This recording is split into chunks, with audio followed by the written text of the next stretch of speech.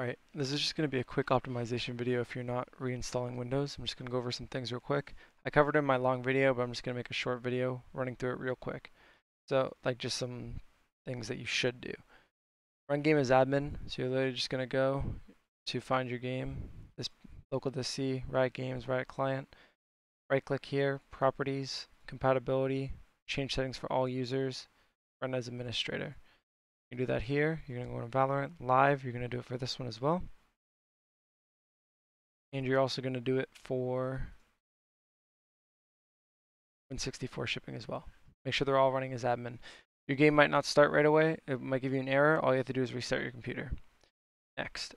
In the search bar up here, you're going to type in %appdata% like this. You click app data right here. Local. You're going to go to Valorant. Saved. Config. These, if you have a bunch of these things, these are the games that these are all the accounts you've logged into. Just go into the first one or go into whatever one, Windows, game user settings. This is only if you have really low FPS or if you're having problems with frame rates, you should do this. Down here in the game user settings, change this to 1 and change all these to 0.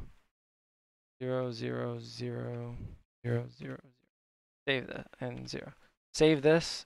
I'm not going to save it obviously because I don't have that low frame rates, but if you're getting pretty low frame rates, this will boost your FPS just a little bit. Next, game mode. So if you type in game mode, it's going to appear like this. You're going to go to graphics settings. So make sure this is on first of all. Turn off this, especially if you're on 457.51. It doesn't really do anything, and sometimes it can just cause more harm than good. Turn off variable refresh rate, and that's it here. Next, turn off background apps. You're just going to type in background apps until it pops up. Make sure this is turned off. Next is going to be msconfig. So if you type in msconfig, go to services, hide all Microsoft ones.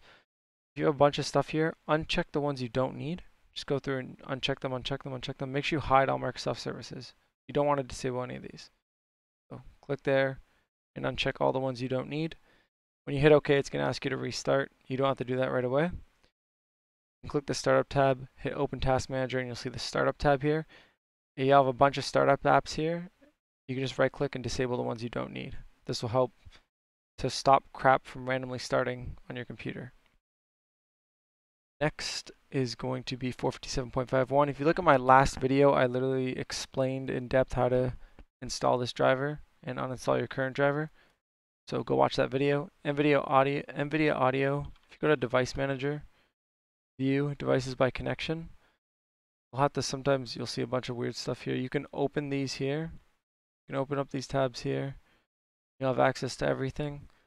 You're looking for the PCI bridge that has the Nvidia GeForce, your graphics card, and this high definition audio controller.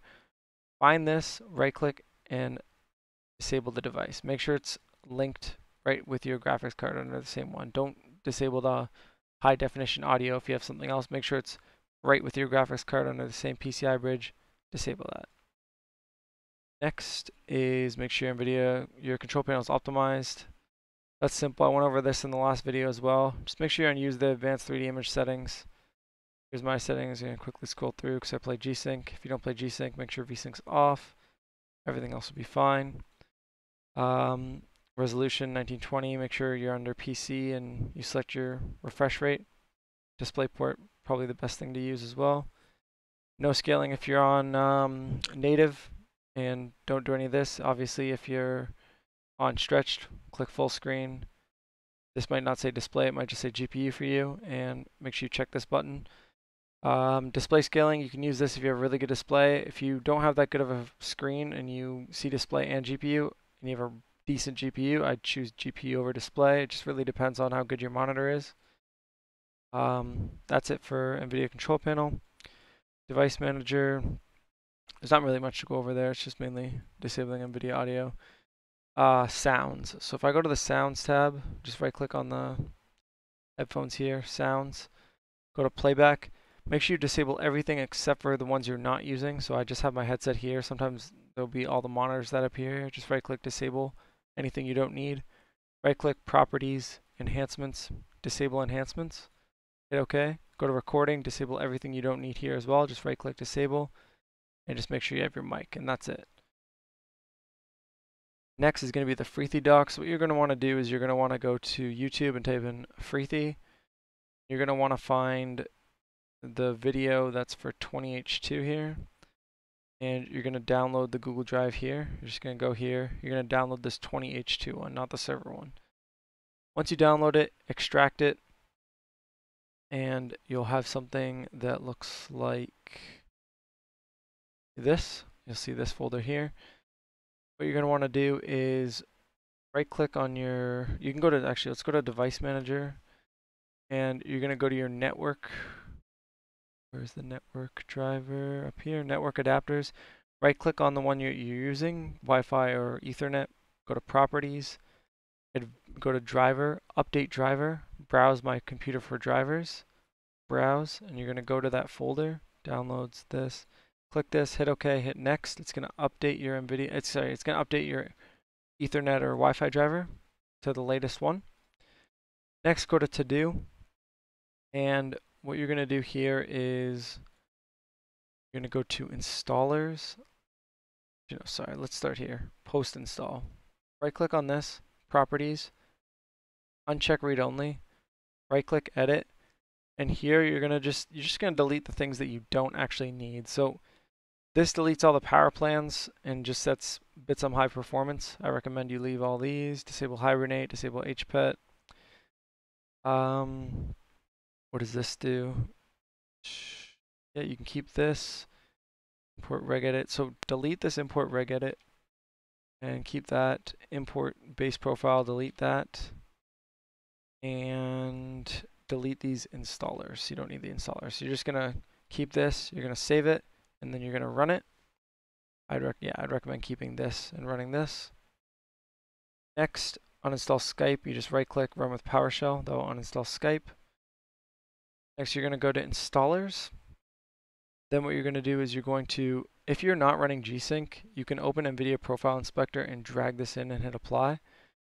But if you are running G-Sync or you're just, and if you are running G-Sync, don't do that obviously. You're gonna go to Files, Program Files. In here, the Intelligent Standby List Cleaner, you're gonna open this. It might not open right away, and if it doesn't, you'll see a little thing down here. This will pop up like this. It'll look something along the lines of this. What you want to do is check both of these. You want to put half your, so if you have 16 gigs of RAM, you're going to put 8,192. 32 gigs of RAM, you're going to take this number and just divide it by 2, put it in here. Want a timer resolution, you can put 0.5. You're going to check this Enable Custom Timer and hit Start. What this is going to do is going to constantly purge the standby list every time these requirements are met, so your RAM isn't holding any cache. Really good to do. Plus it also has lowers the Windows timer, makes your mouse more snappy. Next, if you go to Msi Mode and open Msi Mode here, make sure you run it as administrator. You might see a bunch of stuff here. If you're not running a 30 series graphics card, make sure you put it, if you're not running a 30 series graphics card, you can put this in high. If you're running 30 series, don't put this in high. Make sure you check MSI mode. Anything that's supported MSI mode, you can check the boxes. Make sure under supported modes it says MSI. If it doesn't, do not check this box. You'll blue screen, not good. Next, you want to look at the IRQs. If you have any IRQ sharing, which means that all these values are negative, but sometimes you'll have positive values too. If any values overlap each other, so if I have this on 44, and then there's another 44 here, that means you're sharing IRQs. Sharing IRQs causes latency. What you need to do is you need to go into the device manager, view devices by connection, and you need to disable one of those things. Or if you put it in, if it supports MSI mode, put it in MSI mode and it will take that positive number, and when you restart, it'll take that positive number, put it into a negative number, and it won't share that IRQ anymore. But if it doesn't support MSI mode and it's overlapping, you need to go and either disable whatever one, the negative or the positive number, for whatever name it is here, so that you're not sharing any IRQs. Because sharing IRQs can lead to a lot of latency. You don't want it, it's not good. Next, under here, we are going to go to Snappy Driver Install. You can install this. What this will do is it will show you, this is what it looks like once it's installed. You can click download indexes only. When it pops up for you, it'll be the bottom one. And this shows you all the drivers that you can update. I don't need these because I just don't need them. So, but let's say you have like an Ethernet driver, or like there's some other stuff that's already installed on your computer. You can click it and just click install, and these will install the latest drivers for you. Next, you are going to go to, we're done here. Yeah, we're done here. Make sure you go to auto runs and run as administrator. In your auto runs, what you can do is you can go through one by one and you can delete stuff that starts on startup that you don't need. If you see anything with Microsoft Edge under login, you can just click it and just click your delete key, and that will delete the key for you. But anything else, if you don't need it, don't delete it, just uncheck it, just in case it does cause a problem. Then you can check it again, because once you delete it, it's gone. So go through log on and delete anything. Sorry, uncheck anything you don't need. Delete anything to do with Edge. Explorer, same thing. Internet Explorer here, don't touch these, just leave these two. But if you have anything else, you can uncheck delete. Scheduled tasks, again, same thing here. Services, same thing here. And then drivers. This is very important. Do not mess with any drivers here. You can delete them. You can delete stuff that you don't need. If it's in yellow, it means it's not even on your computer anymore, so you can literally just delete it. It'll be gone. But again, I recommend unchecking, not deleting things. And yeah, that will stop a bunch of stuff from booting on like startup that you just don't need. Next we got the power plant covered, the Freethy dock, same with updated drivers and Msi Mode. Last thing is, again, go into your BIOS, make sure RAM's in XMP mode, update your BIOS as well. Just look up how to update your BIOS.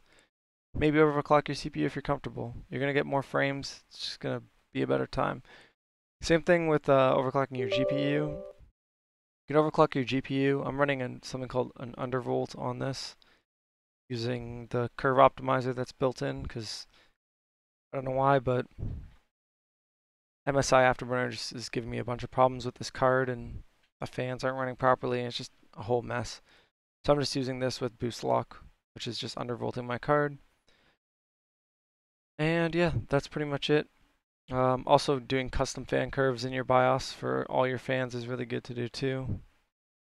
And uninstalling like Razer software, even like, let's say you have a G Pro wireless, you don't need the Logitech software. There's something called Onboard Memory Manager, and you can get rid of G-Hub, and you can just use this to set your DPI and set your hertz, all that kind of stuff.